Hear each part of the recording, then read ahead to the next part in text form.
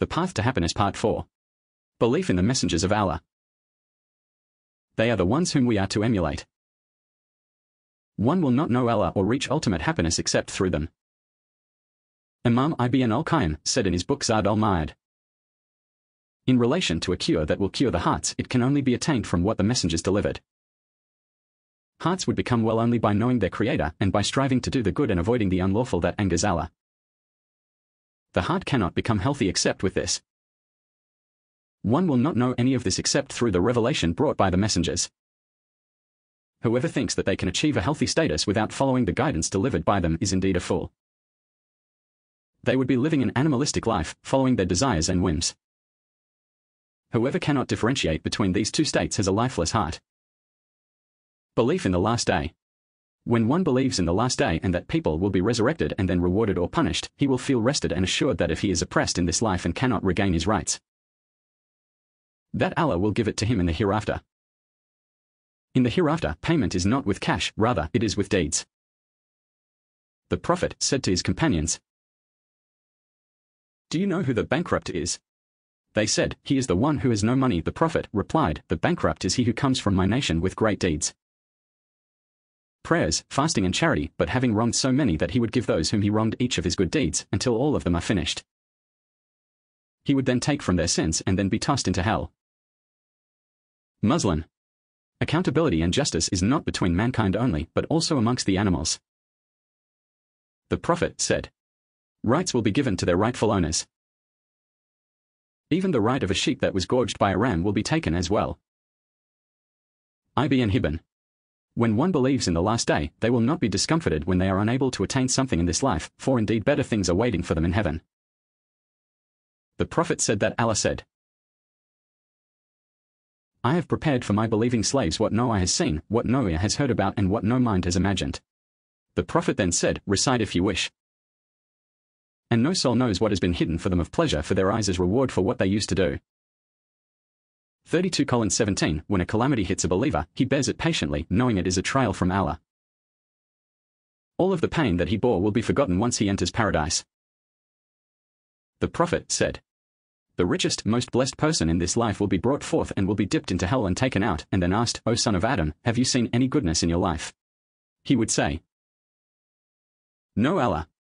Then the most miserable person in this life would be brought forth and he would be dipped into heaven and then asked, have you witnessed any hardship? He would say, no, Allah. Muslim.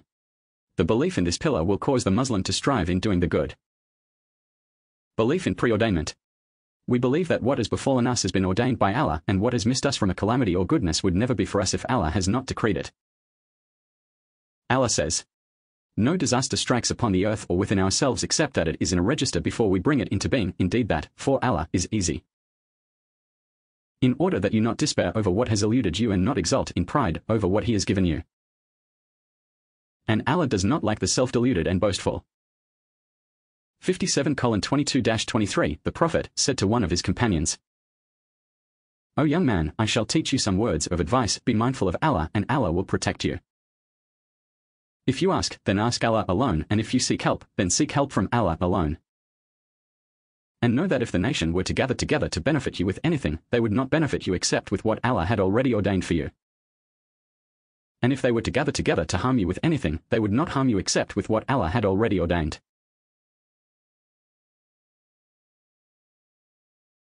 The pens have been lifted and the pages have dried. Hakim. Belief in destiny will cause one to become happy and will put his heart at ease. One would not fret or become upset over lost chances. The Prophet said, the strong believer is better and more beloved to Allah than the weak believer, though in both there is goodness. Be careful to do that which is beneficial to you and do not despair. Indeed, that which has befallen you cannot be avoided, so do not say, if I had done this or that, for indeed if opens the door to the devil. Muslim. One should not despair over a missed opportunity. If one is to actually take a moment and look at common ailments, it will be clear that the majority of diseases are on account of worries that are widespread. In other words, they are a result, whether direct or indirect, of disbelief in this pillar. When one believes truthfully in this pillar, they will be able, by the will of Allah, to overcome their worries and concerns. Types of fear and its cure. Fears, concerns and worries have treatments and cures in Islam. A person may carry fear from certain things on account of a variety of things. Fear of not having enough provisions. Allah says, "And in the heaven is your provision and whatever you are promised." 51:22 Allah has told the truth. Indeed, in the heavens there is a provision for people. For example, rain falls and vegetation grows. People also benefit from the rainwater directly. Allah has promised to take care of the provisions for each individual. Allah says, "And there is no creature on earth but that upon Allah is its provision, and He knows its place of dwelling and place of storage. All is in a clear register." 11:6 No matter how weak a creature is, his provisions are assigned to him by Allah. Allah says, "And how many a creature carries not its own provision? Allah provides for it and for you. And He is the hearing, the knowing." 29:60 Allah addressed Mary while she was in a state of weakness and pain during her labor with Jesus. "And shake toward you the trunk of the palm tree, it will drop upon you ripe, fresh dates." 19:25 Allah not only gave her dates, but fresh dates. All she had to do was shake the tree and the dates fell within her reach. Allah also has provided for the animals.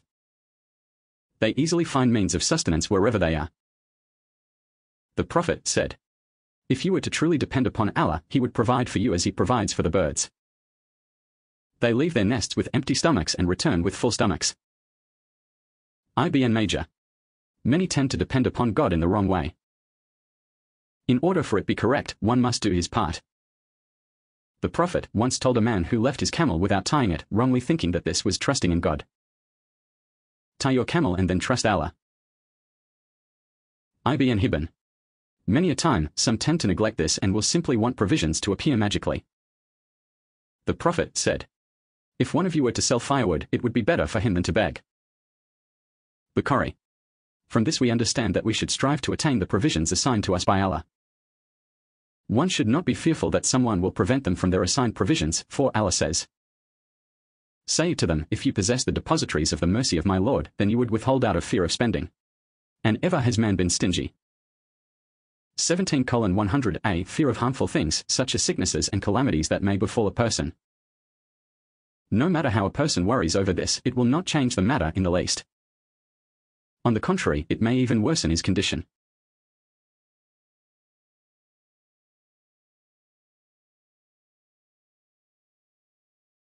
Allah says, "And if Allah should touch you with adversity, there is none to remove it except Him, and if He intends for you good, then there is none to block His bounty.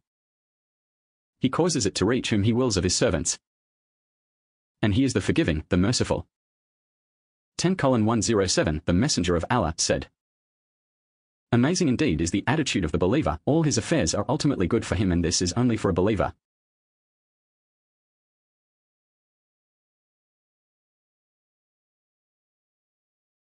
When he is graced with a blessing, he would be grateful to God and it would be good for him, and when he is afflicted with a calamity, he would be patient and it would be good for him.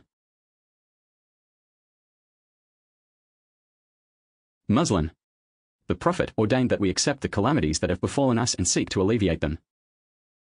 Once when the Prophet went to visit his grandchild, he shed some tears. He sat with the child while he was on his deathbed.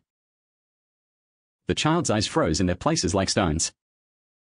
Upon seeing that, the Prophet wept. Said to him in reference to the tears, "What is this, O Prophet of God?" He said, "This is a mercy that God, the Exalted, places in the hearts of His slaves. Truly, God is merciful to those who are merciful towards others." Bukhari. Patience is required of a Muslim, and whoever falls sick is to seek medical attention. The Prophet said, "Seek medical attention, O servants of Allah, for indeed Allah has not ordained a disease but there is a cure for it." Ibn Hibban.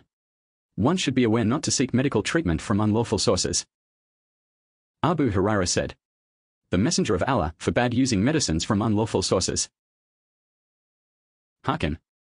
He also said, "Every disease has a cure, those who are ignorant of the cure would be ignorant of it, and those who know it will know it."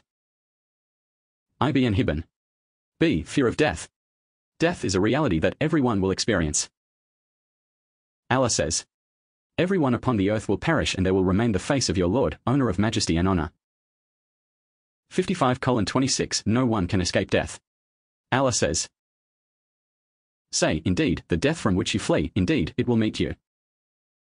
Then you will be returned to the knower of the unseen and the witnessed, and he will inform you about what you used to do." 62:8 What a person should be concerned with is what is to come after death, not death itself. Trying to prevent death or finding cures for it is something that is futile. Allah says, "And for every nation is a specified term. So when their time has come, they will not remain behind an hour, nor will they precede it. 734 The one who hates death is one who has weak faith or no faith at all.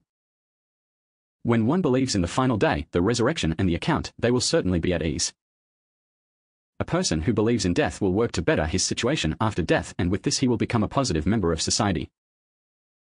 He will not be upset at chances that have passed or with the oppression of an oppressor, for all of them will be brought to account before Almighty Allah.